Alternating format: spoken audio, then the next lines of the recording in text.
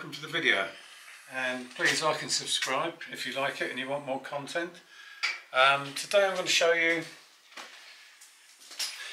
the layout of the engine, the configuration. So you probably know, but if you don't, whenever any literature is relevant to the engine, they always quote the right and left hand side of the engine from sitting in the car.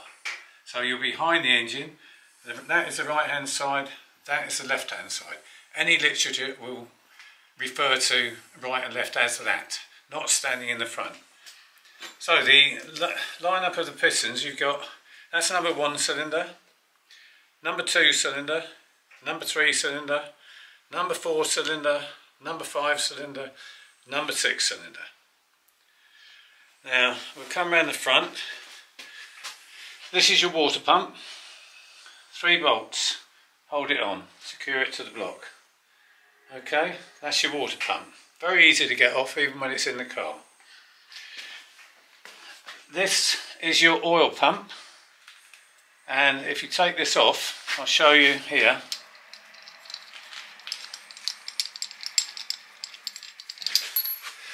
This has got the later version of the oil pump on, but the earlier oil pumps didn't have this strengthening piece here, and these were known to break off. So you'd have a hole in the top of your oil pump.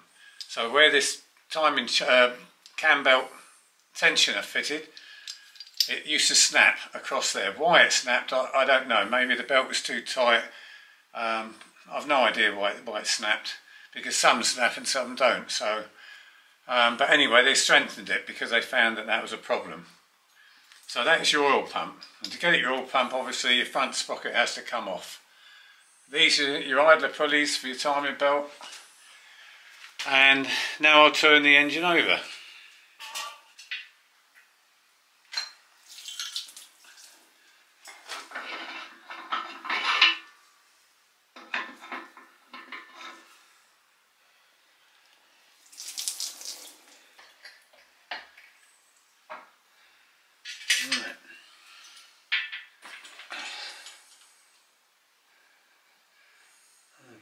Should go in.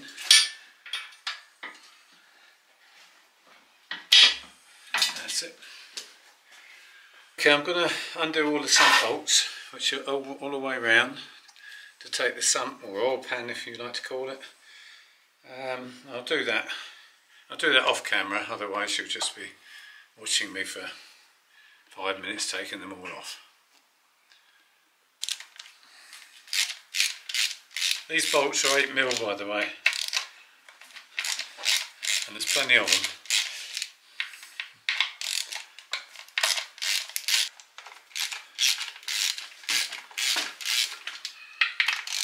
And go. Oh, the bolts around the sump are all 8mm, and there's 21 of them. So I've taken all those, or loosened them all off, taken them out.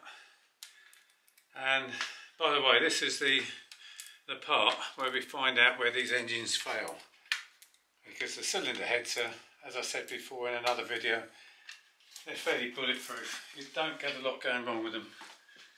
Obviously you can get manufacturing problems or assembly problems, mistakes that have been made. That can happen to any engine, but we'll take this off, and the ladder rack as well. Careful when you lift it off. What have we got in here?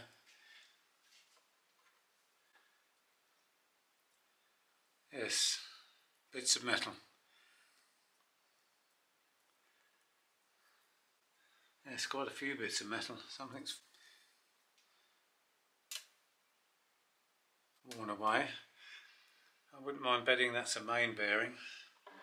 Probably spun. We'll take that off on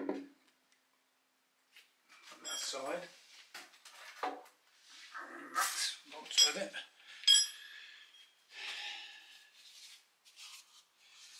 Now we'll take the, actually, this is your dipstick, we'll take that out.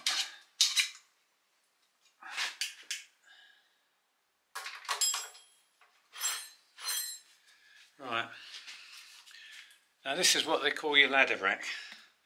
This part here, it's just it fits in between your cylinder block and your oil pan, and it basically strengthens and stabilises the cylinder block, which I'll explain when I get this off, the reason this is needed.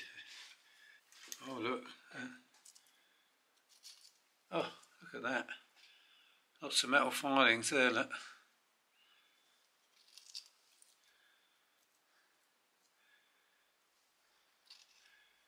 They always fail on this bottom end and in here. That's metal filings everywhere. The engine still turns over, but there's tons of it everywhere. Okay, we've got the 8mm bolts at the back, and then we've got 10mm bolts. We've got some 8mm in the front, and then 10mm again on the sides. So I'll take those off camera, and then we'll have a look in and see what's happening inside. Alright, these are the last bolts. I'm just loosening off completely. Then we can take the ladder rack off. This really is the most important bit to look at and try and diagnose out of the whole engine, because these catastrophically fail. There's no ifs or buts. They show no signs, and then that's it. You've got men's gone, finished. Forget it. I've taken 3 apart. This is again a mixture of 10mm bolts along here. Then you got some 8mm bolts along the front and 8mm bolts along the back.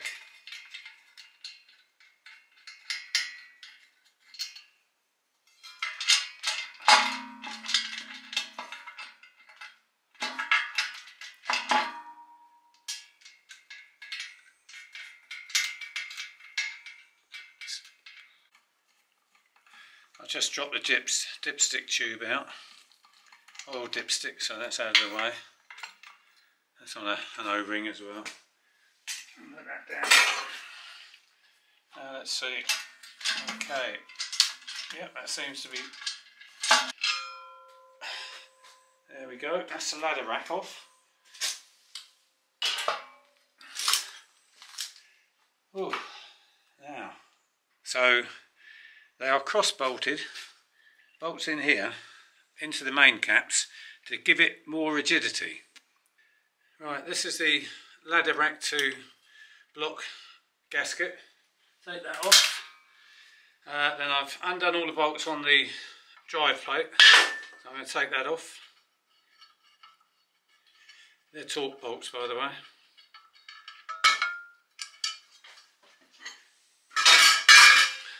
I've loosened off the front pulley because I want to take the oil pump off. Oh, where's that gone?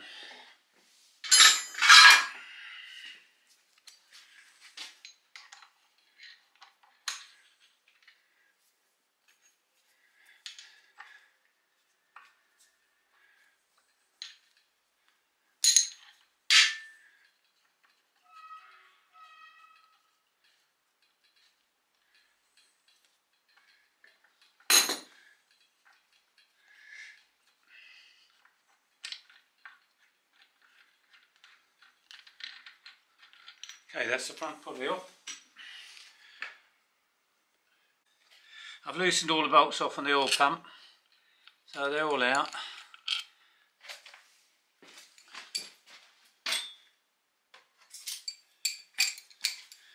They're 8mm bolts, by the way, again. I seem to like a lot of 8mm bolts on this engine. They're all around the outside, the bolts.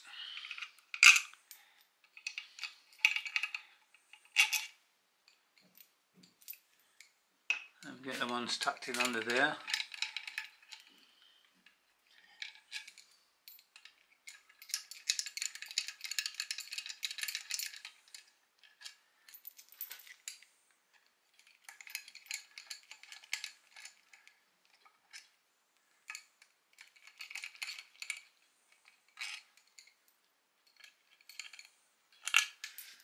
Okay, these you've got to take off, by the way. Get the socket there, 1/2 inch. Or you only got to take one of them off, but they're the idler wheels. What is the timing belt? I have to take them off altogether. Okay, the oil pump housing should come off. Yeah, so those are your bolt holes. 1, 2, 3, 4, 5, 6, 7, 8, 9, 10. That takes your oil pump off. Lovely and clean. Cross bolts, remember the cross bolt? No.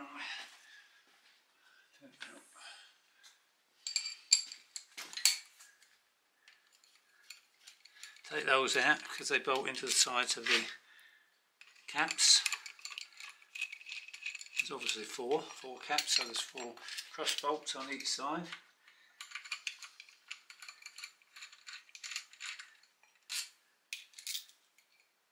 There's one in here. Okay. And then this side, take those off.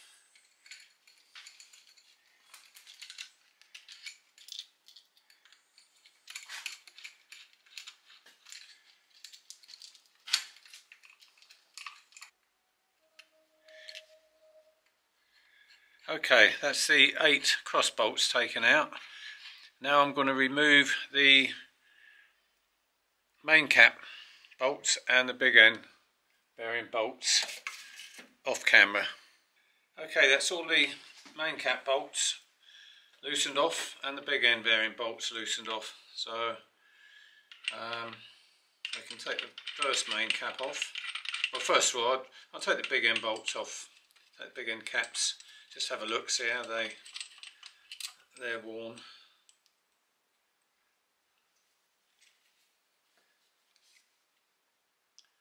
Okay, it's got a bit of wear on there.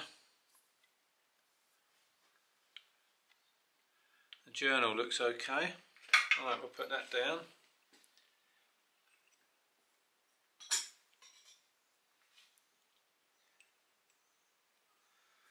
Put that down. Take the second one out.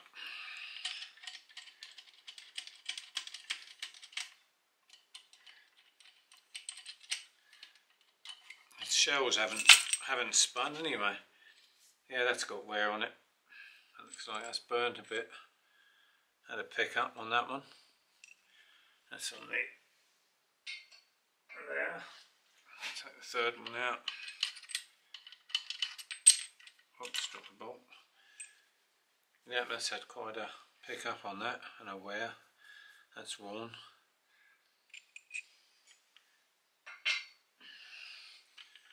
Take the fourth one out.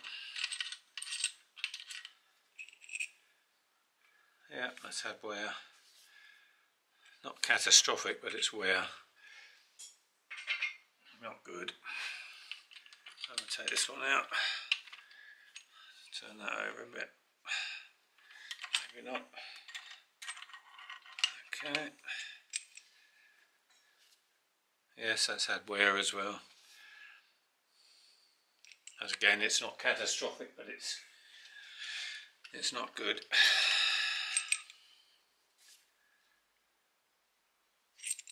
That's the same, not as bad, but it's the same. It's had wear. I can tell with the journals if I mic them up afterwards, that's it, if they've got any ovality or wear. And as long as those measurements were in tolerance, then they would be okay to go again. But if they're not within tolerance, then it would have to be reground. Right, I'll just take the mains off now. Okay.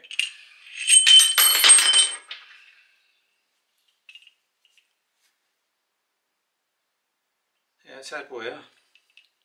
Not catastrophic again, but it has had wear, and it's got a burn there. And these are numbered, by the way. You've got 1, 2, 3, and 4, so they're numbered, so you can't go far wrong. That's at the front of the engine, number 1, number 2, number 3, number 4. They're stamped on there.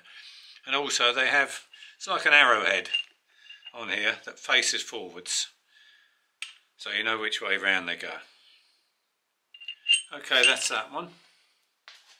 That's had wear on it, I can see that. Yeah, that's had wear. Let's get these bolts down there. Okay, let's take the second one off.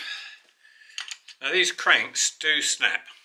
It's quite rare on the Jaguar, but on the Land Rover it's not so rare. But they can go here, break there, here, wherever. Alright, let's take this one off.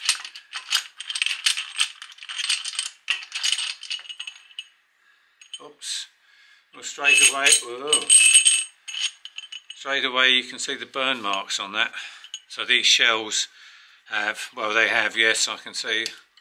This shell should be on the bottom, should be placed on the block where the oil feed is. And this is on the top, and that shell is very worn. And it's worn the cap as well, the cap's worn. So I'd imagine the base of the block is worn as well. That's terrible. That's got red hot, that. So what's happened is that's just spun. It's just stayed on the bearing and spun round. It should stay in the cap, and it's just spun. And it's very burnt, that side. So that is definitely the problem.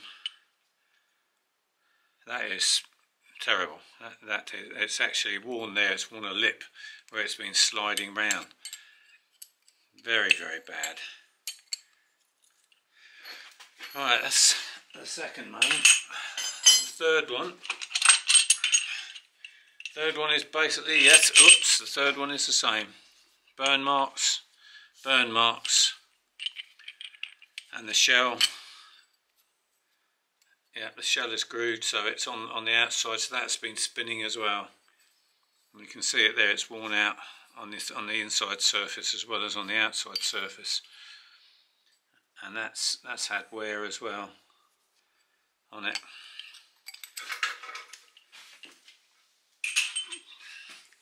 Let's have a look at this one.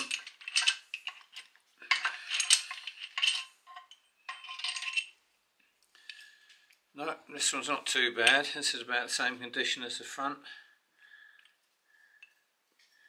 Yes, yeah, it's about the same condition as the front. It's not good, but it's not as bad as the two centre ones. Right, just push these off. Oh, I'll take these out. I'll take the crankshaft out now.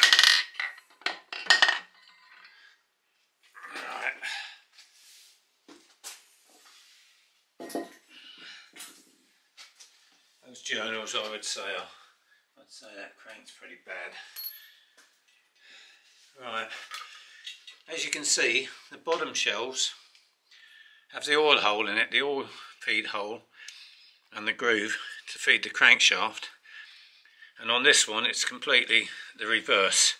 It hasn't got a hole in there, so that's been getting basically no oil on. It's been getting slight. I mean, as it twists, as it spins, it's obviously going to pass that hole with the other bearing. It's going to pass that hole and get oil at some stage, although it being slight. That is the shell that should be on the bottom, which is that one, and that one should be on the top. You can see how loose in there it is. It just, they're only held in basically by crush pressure, which is the cap with the top shell is bolted on there at a certain torque, and it crushes that down. They're slightly bigger obviously than the apertures in there, and it's crushed down and holds that in place. That's the idea of it anyway. In the old days, or in other engines probably, they used to have a lug pressed out of that shell that used to fit into a channel that was grooved out of the block. So that would place it straight in. It was, I think, first designed as a locating lug, so that you couldn't put that shell in wrong. You'd put it in and it would fit into that lug. But I also think, as a side effect, that would probably have held that shell in place. It wasn't designed to do that, but it probably would have helped to hold it in place to stop the shell spinning. Because this, without these lugs on it, a lot of engines without these lugs do seem to suffer with spinning shells. Whether that's true or not, I don't know. That's just my opinion. I think that would certainly help. But anyway, that's worn in there.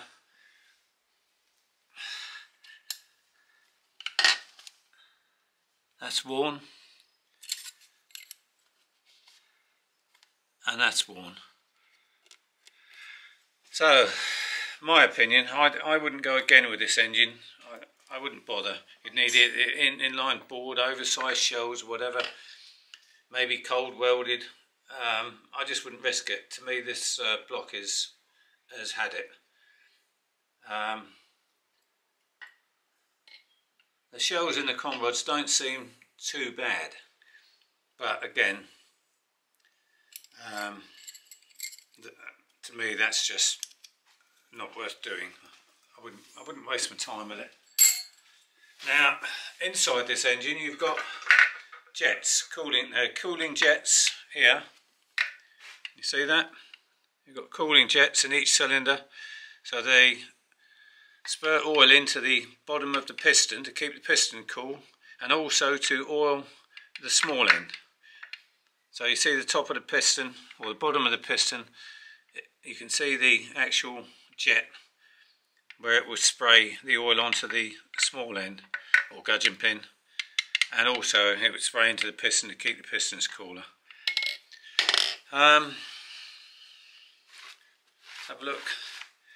What causes it? Okay, you can see if I put pressure on that shell, it's quite tight to push down. In this one, where it's been spinning, it's easy, it's just worn out. And also, the reason these engines suffer catastrophic damage on the bottom end is because you don't really get any warning. Your oil pressure light doesn't come on. When these shells spin, when they move, I don't think they spin straight away. I think they're probably nudged around, probably a little bit at a time. Over a period of time, they're probably like nudged, so it slightly starts covering that hole up, but it's still getting oil in there. And it's only when it gets to the point where it blocks that hole completely that no oil comes in. So you don't get that film of oil between your crankshaft journal and the shell. Therefore, then it will start spinning. But with that hole being covered up, you wouldn't lose any oil pressure, so therefore your oil light wouldn't come on, because it's blocking the oil pressure hole. If it was open, if this shell fell out and it was open, and there was no resistance to the oil coming through there, the feed, then your oil pressure would drop. But the way this goes, it doesn't drop, so therefore you don't really get any warning. All of a sudden you're driving along, car's running fine, then all of a sudden it's banging away like a good one. So, as to the cause of it, it's hard to say. It could be a design fault, but there again, why don't all the engines do it? Because there are a lot more of these engines in cars driving around now that have done a lot more mileage that are perfectly okay. So if it was a design fault, you would think that would affect every engine. Is it a manufacturing problem? Again, that I don't know. I don't know if they're made in different factories or whatever. That I can't really comment on. It could be an oil problem. It could be the wrong grade of oil. Maybe Jaguars have said, but there again, it doesn't affect every engine. So that kind of rules that out.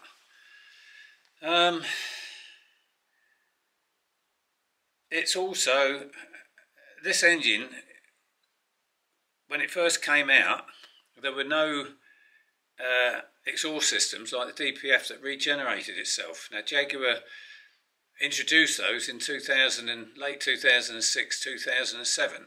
So when these engines came out in the Jaguars, I mean it's a Ford engine, Ford PSA engine design, but these Jaguars were put in, these engines were put in Jaguars and Land Rovers in 2004. So that was pre-regeneration. Now those engines, you still get plenty of those S-types, diesel S-types floating around, and they've done high mileage, and their diesel engines are perfectly good. So whether the regeneration process affects it or not, I don't know, because I do know that the injection timing is altered to heat up the DPF, help heat up the DPF to burn off the carbon when it's going along a motorway. And it is possible diesel fuel gets down into the engine oil and dilutes the engine oil. There have been reports where people say my engine oil level has gone up. I mean, generally it would go down, but they say it's gone up, which could be the diesel oil. Well, the only explanation is the diesel fuel getting into the engine oil and therefore diluting the engine oil and causing this problem. It could be that. It could be I don't know. I mean, it could be a number of things that's actually causing it. I wouldn't like to say specifically 100% what it is. I honestly don't know. But as I say, it doesn't happen to every engine. There's plenty of these engines flying around, so please don't think that they're all like it. On that note, I'll end the video, and thank you for watching, and I'll see you in the next one.